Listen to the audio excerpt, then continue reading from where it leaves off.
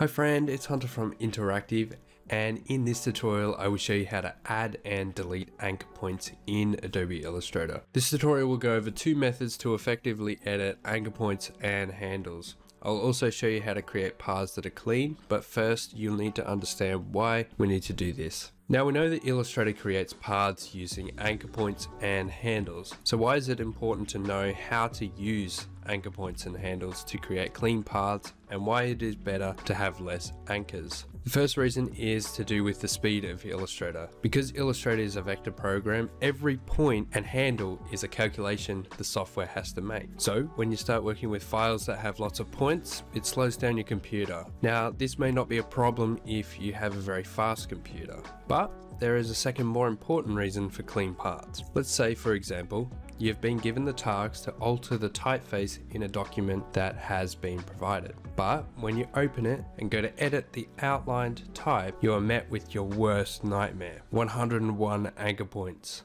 It is easier to work with 4 anchor points as opposed to 50, and when creating paths, it is much easier to make clean curves with as little points as possible. The more anchor points you use, the more room for error. Now, this tutorial is for anyone who knows how to use the basics of Illustrator. But don't worry, I've put together a free workshop that will teach you the 3 must-know tools inside Adobe Illustrator as a beginner.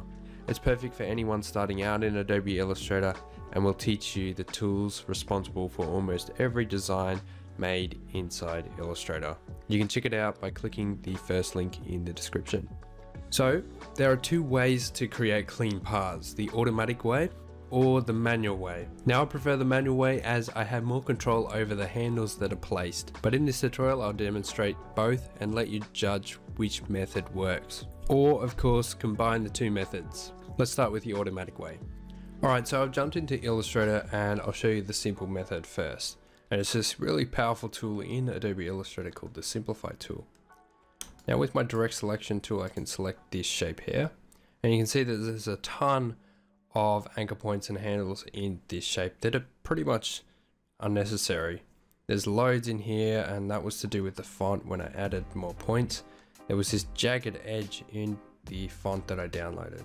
So what I can do is go to Object, down to Path, and Simplify, and that'll simplify the selected path that I have automatically. So this is auto simplify. This is what Illustrator wants you to do, and what Illustrator deems as the best result. We can come in here and we can click auto simplify, and we've got more options to adjust. We can also come in here and show the original path and the original anchor points. So the red is the points that the auto simplify has created, and the green is the original points. Look how many less points we have. So it went from 276 points down to 36.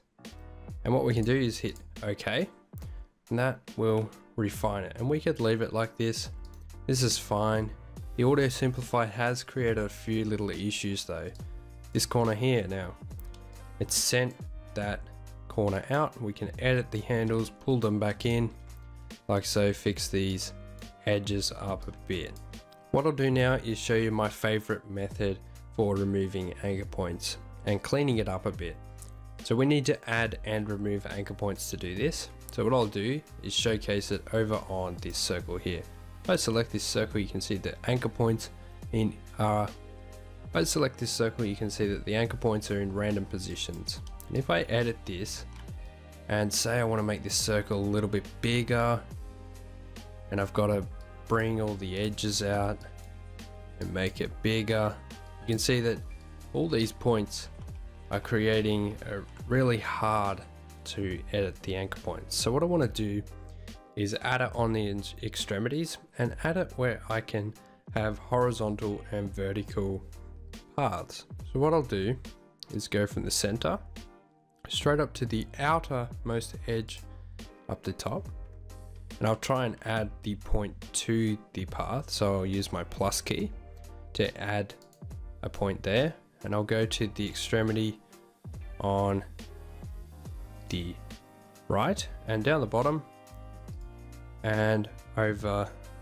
the left. And now what I can do is use my minus key to just shift click and take away those other unnecessary points that we have in the document, like so.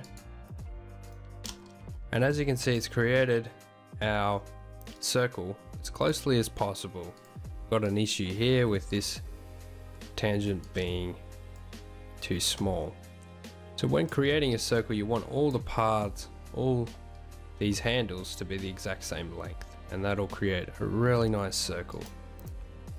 But as you can see, it's easier to work with less anchor points and hold the shift key and snap them vertical and horizontal than to work with handles that are going every which direction.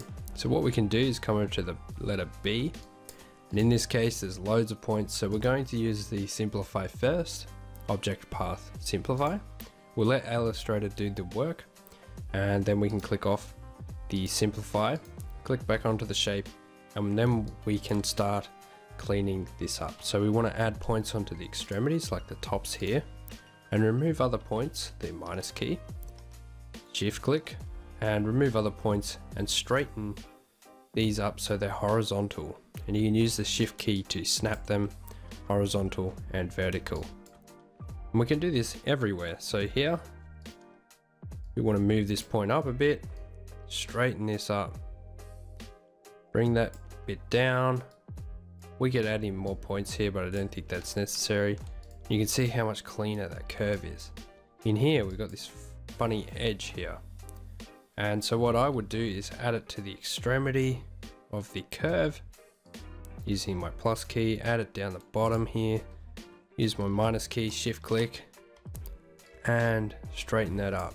You can see there, created a really nice curve.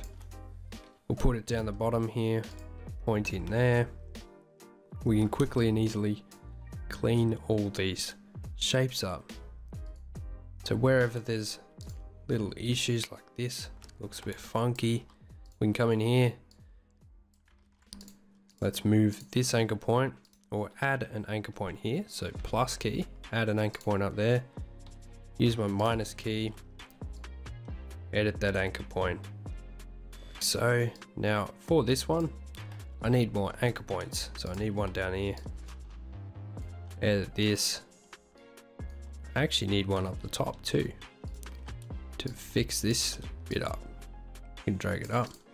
You can see we can create a much nicer curve. You would work with this a little bit more than what I have. You could create a really nice curve really quickly by keeping all those points horizontal and vertical and straightening everything up.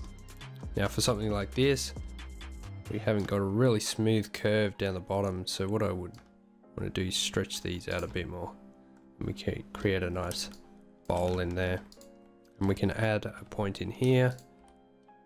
It's much easier to edit this point than edit these ones. We'll keep that vertical, might drag that point right down, straighten you up, drag that back up a bit. We might want to add in a point here, and we can go around and adding in points everywhere to make it so the anchor points can have handles that are horizontal and vertical. Alright, that's it for this tutorial. If you didn't quite understand what was going on, I have that workshop which will help you learn the pen tool and 2 other tools that you must know as a beginner in Adobe Illustrator. If you enjoyed this tutorial, make sure to stick around for more tutorials coming to this channel like this one, and I'll see you next time.